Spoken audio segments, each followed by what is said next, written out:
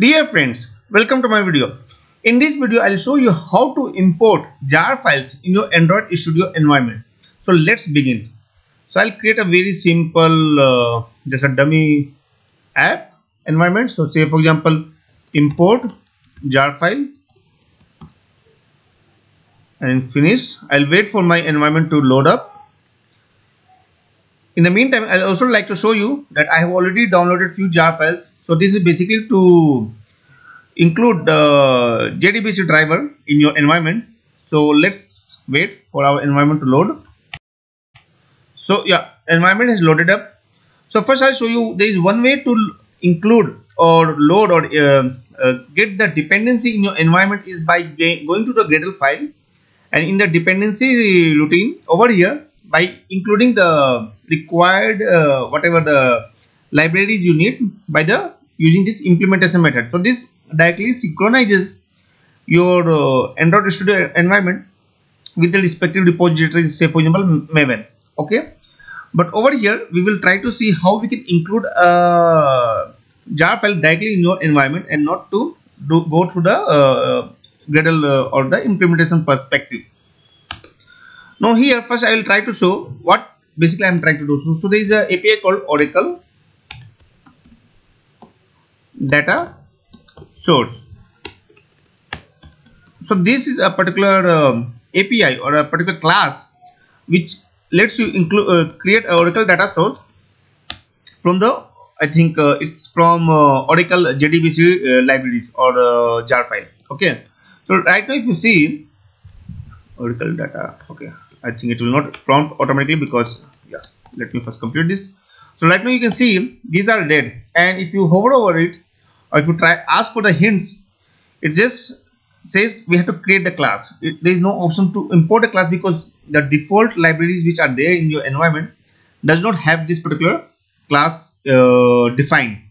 So what we will do is those classes are defined in this jar files, the JDBC drivers. So I'll include this in our project. So let's see what we have to do. First you can just copy it everything.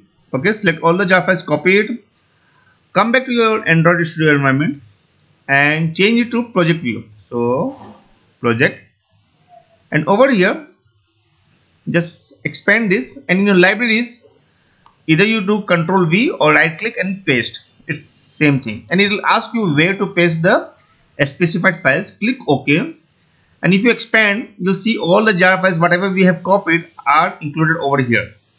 Now still by adding these files by default it will not take those classes, because if you still see our class or objects are not being identified.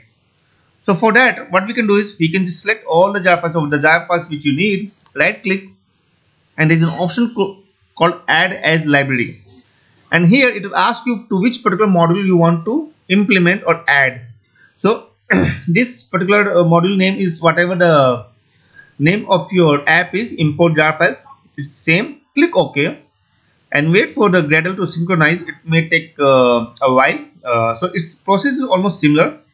Either you do in the Gradle over here or you do it directly over here. So if you notice, by doing that, it has the environment itself is adding these lines and synchronizing your Gradle to make sure that these jar files are added. You can also type this manually, but I think this is a more elegant manner how you can do it. Now you can come back to Java files. You can see still this classes are not identified. So but what you can do is you can just hover over it, and now if you see it's giving you an option whether you want to include, I mean it's able to identify that there are a few objects in your environment which has this particular class defined.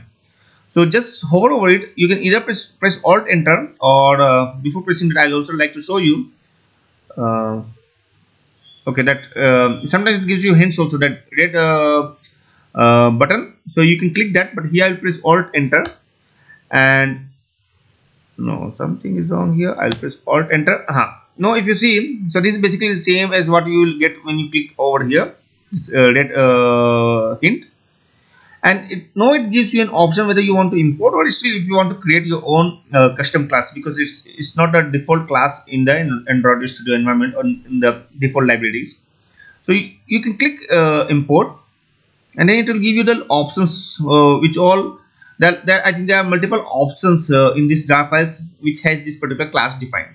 I'll choose the first one just for the sake of simplicity, and if I expand this, I will see that this particular import has been done. So this contains this particular class defined, and no, it's no more that red error. Over here we are still getting red error, and that's because of the exception, because this particular statement requires exception to be handled. So I think if I hover over it, it should give me an option surround with try catch. Yeah, that's what I expected, because to handle the exception it should surround it with try catch. And yeah, once you click OK, and it will automatically form this try catch routine over here, subroutine, and no more error will be there.